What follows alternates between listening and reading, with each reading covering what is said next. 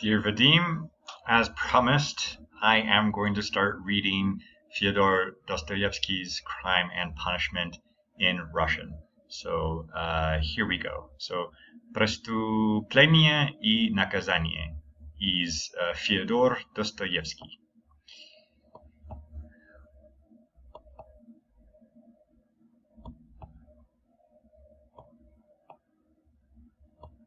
Часть первая.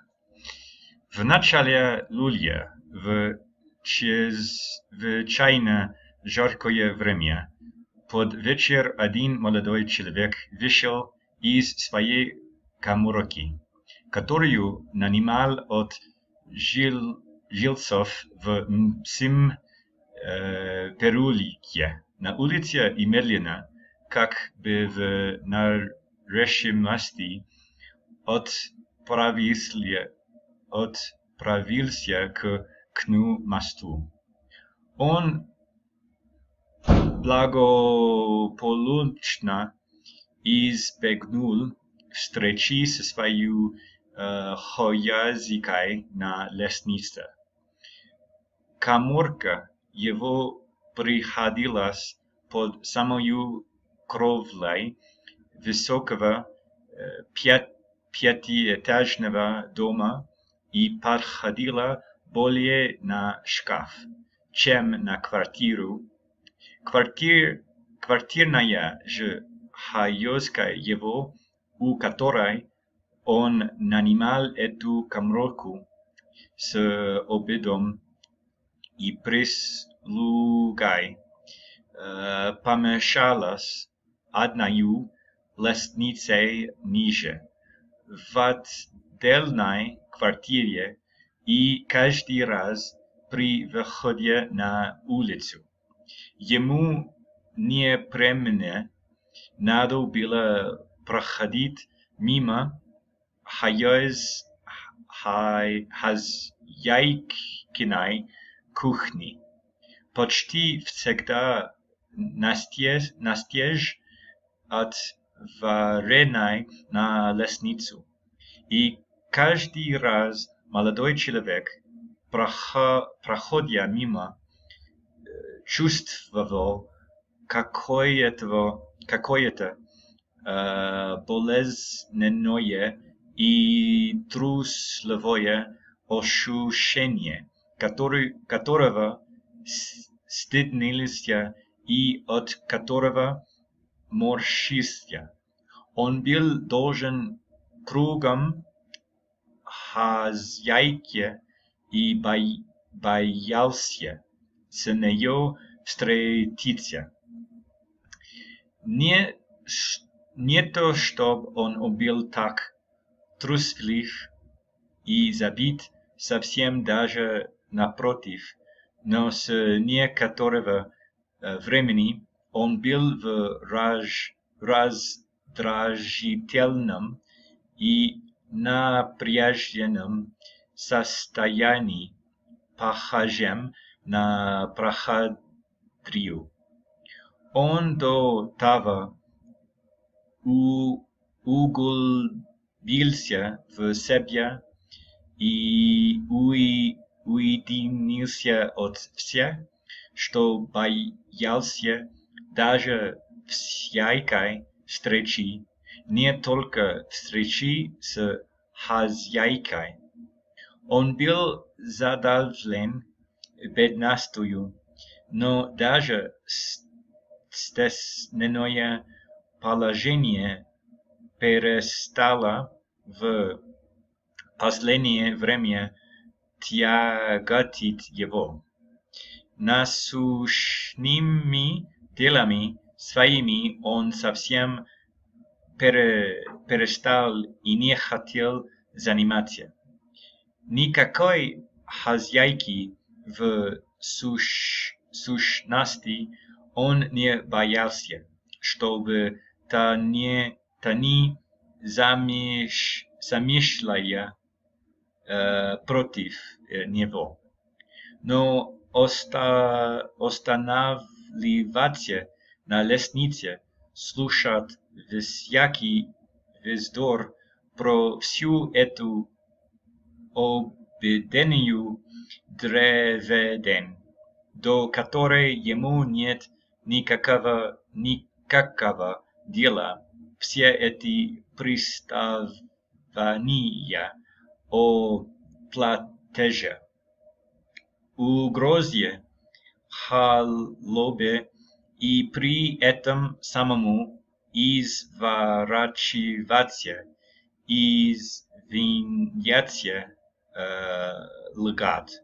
Нет уж лучше проскользнуться как-нибудь какой по лестнице и улизнуть, чтобы никто не видал.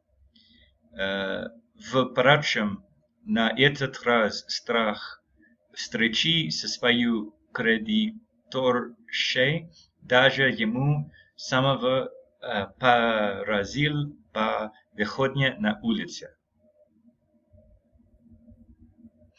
На какое дело хочу покуситься и в то же время каких пустяков боюсь, подумал он с странной улыбкой. Да, все в руках человека, и все-то он мимо носу просносит единственно от одной трусости. Это уж аксиома. Любопытно, чего люди больше всего боятся. Нового шага, нового собственного слова они всего больше боятся.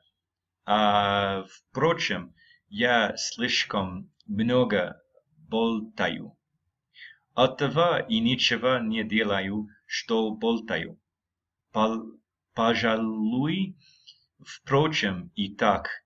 Оттого болтаю, что ничего не делаю. Это я в этот последний месяц выучился болтать, лежа по целым суткам в углу и думая о царе Горехе. Ну, зачем теперь иду? Разве я способен на это? Разве это серьезно? Совсем не серьезно. Так, ради фантазии сам себе тешу. Игрушки. Да, пожалуй, что и пружки. На улице жара стоялся страшная, к тому же духота, толкотня всюду, известка, леса кирпич, пил и та особенная лесная боль, столь известная каждому петербуржцу, не имеющему возможности нанять дачу. Все это разом неприятно, но стрелялся, и без того уже расстроение нервы юноши. Нестеримая же бон из